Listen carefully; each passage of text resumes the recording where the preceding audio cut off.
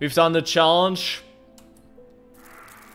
Going through the entire thing. Again. Trials. We have everything A+. Literally everything. Except obviously release protocol, like program access reset. But we have the record to show for it. We did it. We have no rig whatsoever. We are still unlocking the amps. And you know, we haven't bought any amps. And most importantly, tier 2 locked, tier 3 locked, tier 1. Nothing. Not a fucking thing. So the question is, what do I learn from this? The main reason why I wanted to do this in the first place is, one, to just see how rough the game actually is from a perspective of, you know, having no prescription whatsoever, which, mind you, is a huge difference, but also get a bit of an idea of a new player. I know I'm not a new player, but let's say I would do a guide on, you know, a lot of the tags that help me out and so on and so forth. You know, the door snap tag, the window tag and whatnot, the hyperfixation thing. Let's pretend I do a guide like that, and I would be a new player, picking that up, looking through the guide, studying it, and then going through it without leveling up. How similar-ish the experience would be like. That was kind of the main reason. Can you please not do that? Thank you. That was kind of the main reason why I wanted to attempt this, to get an idea overall. Which, by the way, 71 tickets. It's weird to look at it that way. But yeah, that's the idea I wanted to get with this. My conclusion.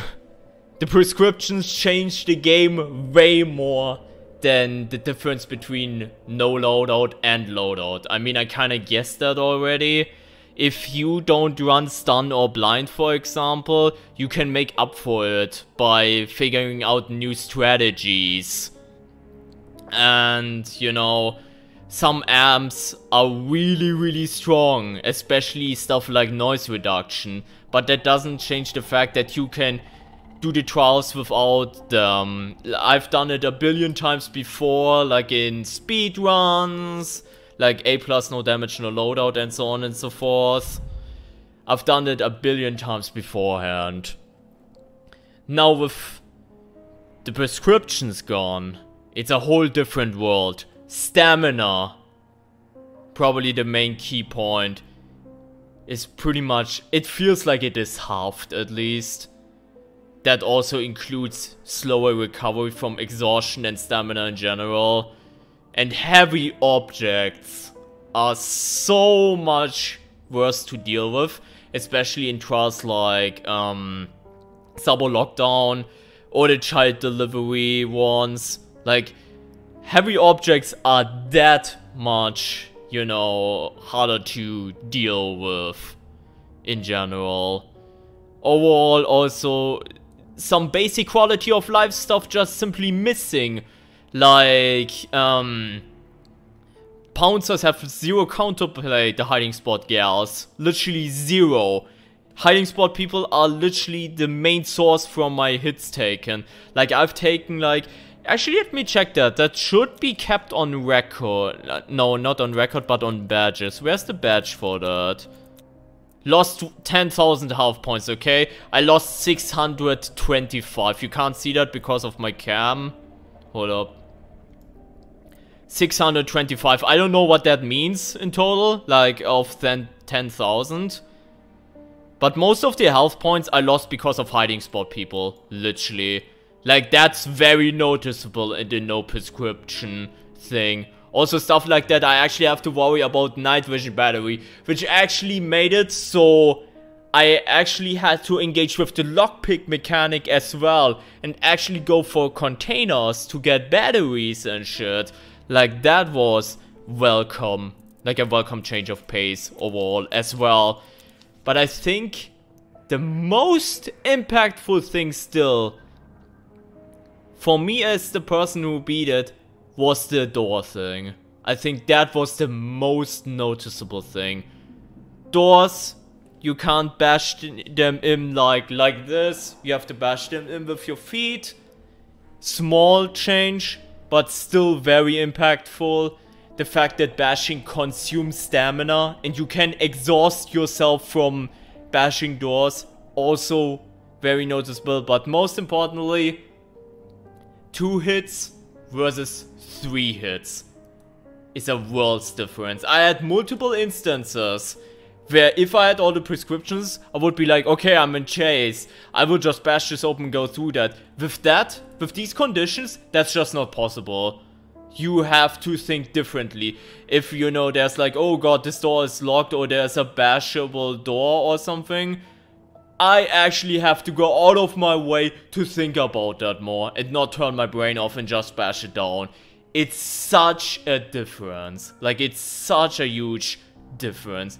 So yeah, that also, again, with the stamina in general, like jumping as in leaping forward, I think does 20% of my base stamina, I think, because it combines the fact that I think they nerfed it in update 4 that vaulting takes more stamina, plus that I don't have the prescription to reduce the stamina cost from vaulting, plus that I don't have more stamina in general. It's insane. I haven't even mentioned sliding. Like, I couldn't slide. And sometimes that was unironically scary when I needed to go through a hidey hole and there was a guy right next to me. And I couldn't just slide for victory. And I had to, you know, push my thingies, my ass cranks together to get through there. Again, self-defense technique. The fact that bouncers have 0 counterplay is so... It's so noticeable. And yeah, run and smash doors, that's the one that enables you to actually bash through doors instead of kicking them. That one was also very scary at times, but yeah, overall, a different world. Now the question is, what do I think about it then difficulty-wise though? Because I just beat it, and we were pretty chill overall. Again, I mentioned it before. Like, we took hits here and there, but the only trial that I didn't A+ first try was destroy the evidence right here, the one with the acid. That was the only trial where I got an A because I have a hiding spot person in a trunk. And that's the only one I actually had to redo A+. So you could make the argument, okay, that proves that Outlast Trials is a really easy game if you can just get into that, right? I think it's more complicated than that though. Because there are 2 main things that hardcore carried me through this challenge. One's knowledge, obviously. Knowing shit, again, like the door snapping thing. Knowing shit like the hyperfixation that I know, okay, I throw a bottle there, I know that the enemies are distracted and I can get away with shit. In general, knowing, okay, there's an enemy right there, I can get away with, for example, pushing the boat. Let's pretend this is the boat and I drag this around. I can get away with pushing the boat and I know there's a person right there and I know they are not fast enough to catch me for me to make the boat and get it to the checkpoint. You know, stuff like that. Obviously very helpful. But also one thing that also carried me, and I haven't even mentioned that yet during the runs that much. But one thing that also hardcore carried me through the challenge was patience. Normally I'm a person who does a shitload of speedrunning and shit. The fact that I went ahead and at parts took the chill pill and was like, okay, Gasman is right here, I'm just gonna wait him out. The fact that I was like, okay, I am getting chased, I know he's gonna lose me in the dark, I'm just gonna wait him out until he de-aggroes and goes back to his patrolling stage. The fact that I took a chill and some of the trial times were extraordinarily long. Like, some of the trial times you will go like 20 minutes, and for someone who plays this game casually, they will go like, this is still an insane time for them. But for me, as a speedrunner who has speedrun this for a very long time, for someone like that, it's really, really long times. but that also secured that I made sure to even out my grade by going out of my way to do side objectives like lockpicking shit, disarming doors and so on and so forth. And that also pretty much secured that I don't accidentally get hit too many times or stepped into too much gas because I paid more attention to my environment, because I took it slowly. And that's kind of the main thing why I think it's very difficult to actually make a difficulty for this game, which is kind of what I want to talk about before I end the stream right there.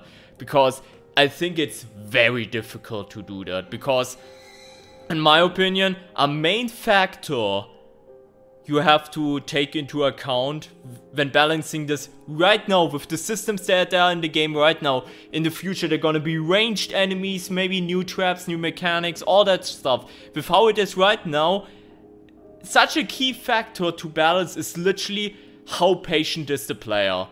And that's one of the main things that was sort of a discussion point when the blind mine got nerfed. Because when the blind mine got nerfed, a lot of people went ahead that, you know, disliked it and be like, yeah, now it's all more tedious now. You could go ahead and be like, dismiss it and be like, yeah, this is kind of that saying, this, remember Outlast Trials, even though we forget it with all the stamina prescriptions and shit, like at level 2 and 3, we forget it. Outlast Trials in its core is supposed to be a single player, 2 co-op, survival horror stealth game. And the main thing about stealth games is you will have moments where you're waiting for the perfect opportunity. We had that at the final exam in Vindicate the Guilty, where I was waiting for the perfect opportunity in order to not get hit and, you know, one-shot by coil if the one-shot variator worked there, or whatever.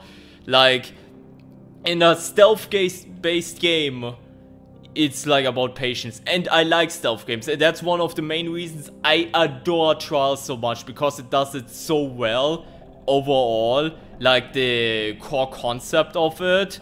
And that's also the main reason before I did Trials I did a lot of Dead by Daylight Ghostface, for example. It's the same reason. I like stealth games and stealth mechanics in games and, you know, being a bit strategic.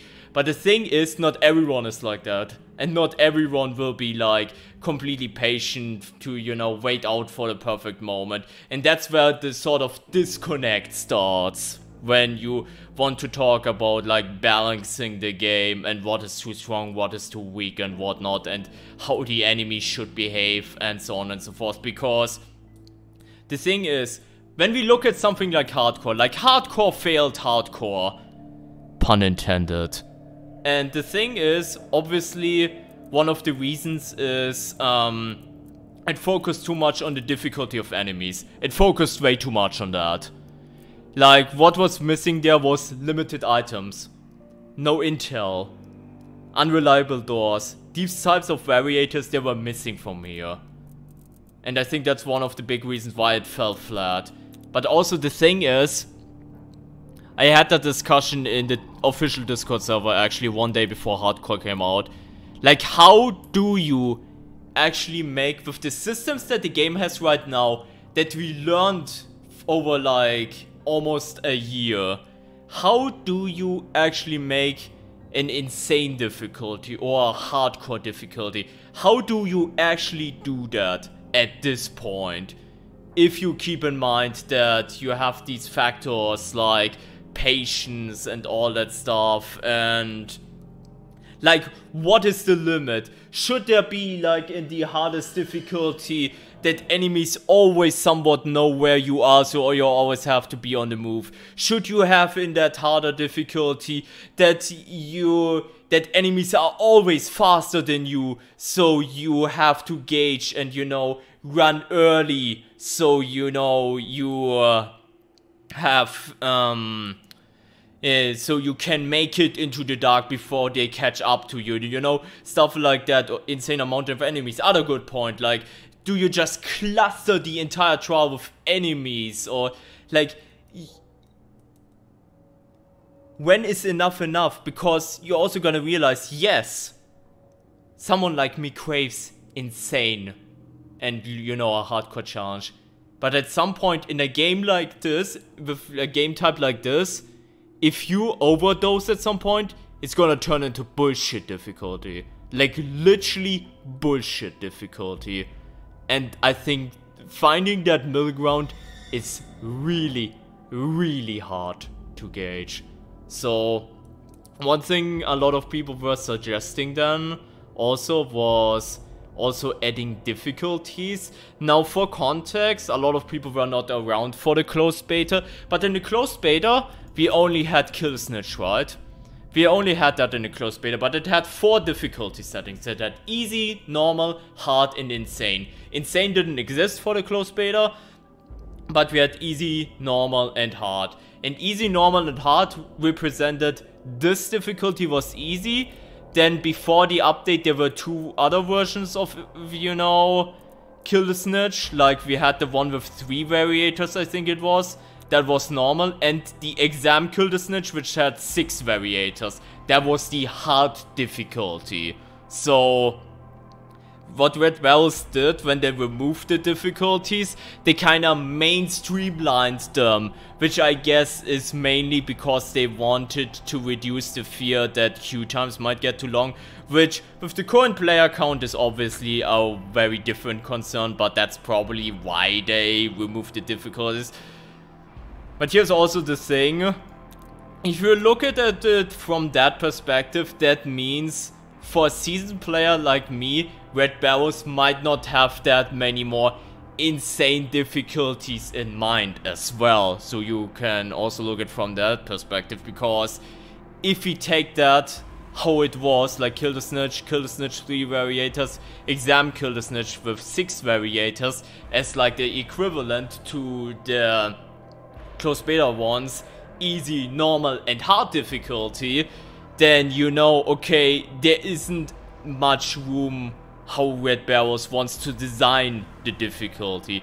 Now stuff like that was leaked, like the no running variator or naked and afraid variator that we had, or other stuff like that, can definitely change that a lot. And that's the main reason why I think they should keep inventing variators instead of going for difficulty settings as well. Because here's the thing, you can do, let's say, an assist mode. You're starting the game and you can toggle on and off an assist mode, and that assist mode could like do some things for you in case you wanna play this game more casually. Like you have more night vision battery life, the enemies detect you a little bit less frequently, like sound is more forgiving, stamina a little bit more, you know, forgiving as well, you know. You could do an assist mode and you can toggle that on and off. But on the other spectrum, I think creating that actually insane difficulty, for one, I don't think that's Red Barrel's top priority. I'm still looking forward to what they said in the blog post they were cooking with the program or whatever they want to do for season players. I'm looking forward to that. But overall, I don't think it is... If they advertise hardcore as the maximum difficulty and they do it like this, I think that tells me that Red Barrels isn't that interested in creating hardest and hardest and hardest difficulty. And at the same time, as I mentioned earlier, creating this insane difficulty will be a really, really fine line between actually challenging, which for some people Program X is challenging right now with like the increased threat 2 and unreliable doors and all that stuff, which is also fair enough, by the way. And, you know, creating actual bullshit difficulty, it's just really, really difficult. Like, I thought a lot about difficulties, obviously, internally, while I was doing this challenge. And my main takeaway is, it's obviously prescriptions really changed the game a lot. And honestly, there should be an option to, like, disable them to some degree. But what I also learned, like somewhat learned from the experience, was also, it's not that easy. It's not as easy as like, oh, there are the casual players and there are the hardcore players. Let's create multiple difficulty settings. Like, if you think that that would immediately solve everything, I think you're wrong.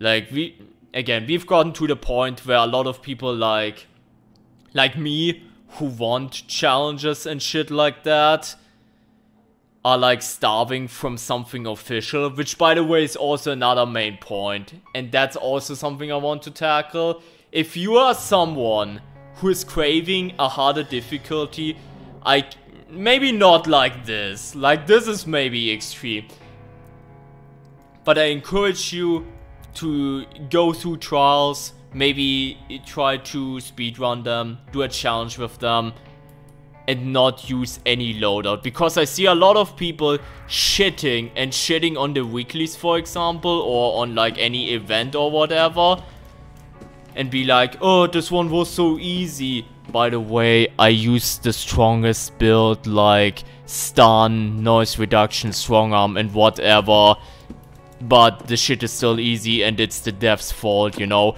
And then the same people will complain when shit like the blind mine nerf happens, you know? Like, please, I'm encouraging, I guess as a final word to this discussion, if you care about challenging yourself, do some own challenges on your own. Like, if you are, for example, someone who just grinds Program X, day in, day out, and do the same shit over and over again, if you crave for a challenge and want to try something out, maybe try to run it without loadout for once, and see how it changes up the game, and if you find that more exciting again, you know? Like, stuff like that. Just like as a final word. I don't even really play the weeklies for difficulty, sometimes it's just fun to throw things around. Yeah, that's the other thing with the weeklies. Like, the weeklies so far, shit like this is weak to me. Not only because it wasn't really challenging, obviously that one is an extreme example because it was like, I don't want to say false advertising, but it was also very generic. You know what for me the best weeklies were so far? The ones that actually added interesting shit to the game. For me, my favorite 2 weeklies so far were Bad Trip, that we had last week with the Psychosis, and Sharp Glass. These were my 2 personal favorites so far that we had. And you know why? They weren't that difficult to me to complete, but they were something unique and fun. There's a reason why everyone loved the winter event, because it was something unique and fun. When you heard the sirens, that all of a sudden you need to get to hiding spots. It was something new and different to switch up the game. So I feel in my opinion, they should explore in that direction. Maybe create interesting difficulties that way.